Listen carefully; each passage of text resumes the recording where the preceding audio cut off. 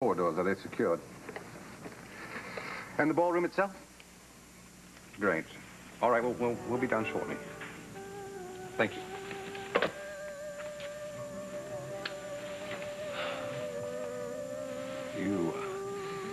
You are breathtaking. Cassie, I've never seen you look more beautiful. Don't patronize me, Richard.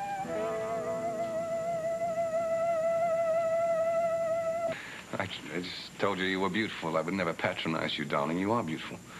Beautiful, opposed to smart. Because you never tell me that I'm smart. Well, of course I do. Well, obviously, I'm not telling you enough, but I'm glad to tell you more often. Cassie, what's wrong? Do we have to go to this party? Well, we are the guests of honor. It might be considered bad form if we didn't, make an appearance. That's it. Bad form.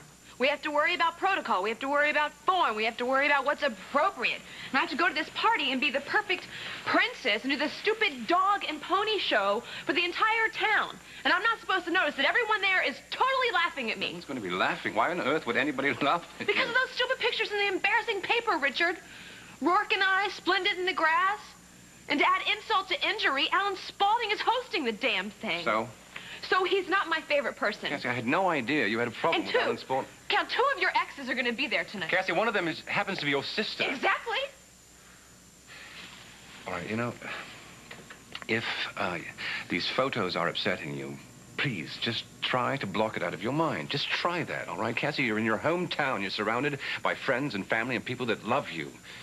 All right, and people who also know that whatever was written in that bloody tabloid is absolute rubbish. And what about the people who don't know me, Richard? I'm supposed to be this image of perfection, not a hair out of place. That's my job. Well, I failed, royally.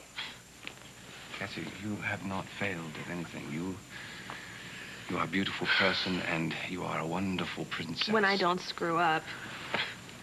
All right, you know what this is, don't you? This is nerves. That's all it is. You're nervous because this is your first public appearance since that dreadful incident in the park.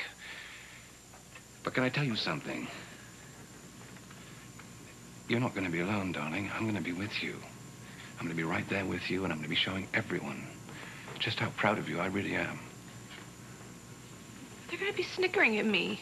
They're not going to be snickering at you. Oh, they'll be snickering at me. Of course they will. I mean, after all, I'm the poor bloody fool who was cuckolded by the bodyguard, wasn't I? That was a joke. I'm sorry. You sure about that? Look, I think you're overreacting just a little bit here. Overreacting? Thank you. Thank you so much for taking me seriously, Richard. Great. So, what do you think you're doing? I'm not going. I'm not going. I refuse to be publicly humiliated again.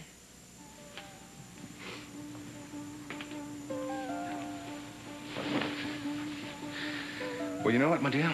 I'm afraid retreat is not an option. This party is for the both of us, and the both of us will attend it. Because you know what? It is our job. Like you said, it is our job.